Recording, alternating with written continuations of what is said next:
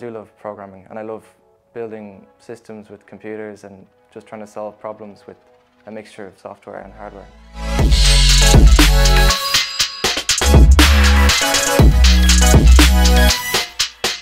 So I'm Eoghan O'Shea. I'm a research scientist at Eco1. Eco1 is a quantum computing startup company with the aim of building a fully integrated silicon quantum computer. So day to day as a research scientist, it can vary depending on the project and as projects evolve. But generally I do programming and running simulations, coming up with new experiments, trying to interpret those results and reporting back to the team. So there are a range of different technologies that you can use to build quantum computers. Eco1 are using silicon. The benefit of this is that we can use the existing semiconductor industry, which is very mature, which should aid us in making our way towards a scalable quantum computing architecture to solve meaningful problems in the future.